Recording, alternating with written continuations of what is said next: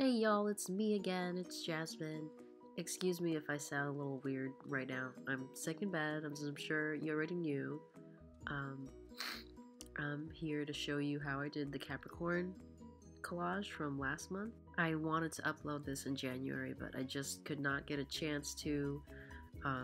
So I'm making it up to you guys and giving you an extra video for February. My sun sign is actually Capricorn, so this was a lot of fun and easy to put together. Capricorns are associated with mountains, goats, more particularly the mer goat.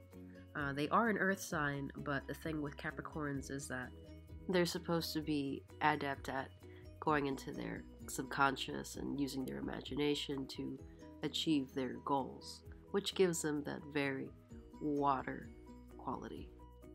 I did not want to make her a mer goat in this collage though, because I didn't want to go too far and too obvious again with the presentation of it.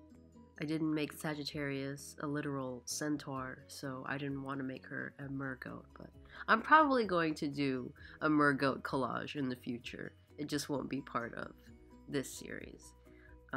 I did give her some horns though. I thought that was a lot of fun.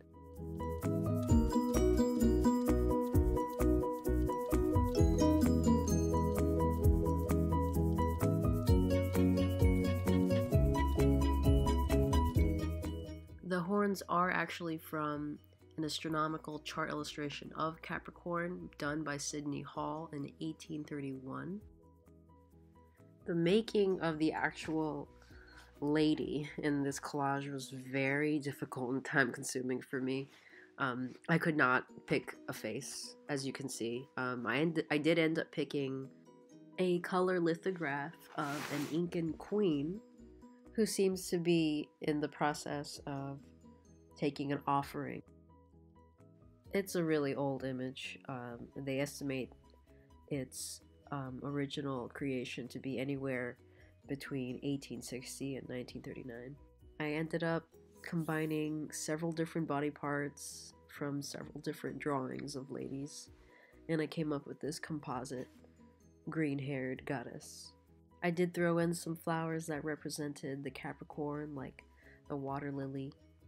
The water lily was originally blue from a drawing by Robert John Thornton, but I made it pink here and I gave it an eye. I made the leaf gold. I also snuck in a couple of jasmine flowers behind her just to, you know, hint at my name. I ended up with this complete collage image. My scheme became pink, gold, green, and cream. And I don't know if you can see, but there's a hand on her waist that isn't hers, that's supposed to represent the hands of Father Time, who also happens to be right up there in the sky. This one took a really, really long time because of my lack of ability to make decisions, but I'm overall really happy with it. And I'd just like to say thank you again so much for watching the video and continuing to be my patron. I appreciate all of you. Alright, see you guys till next time.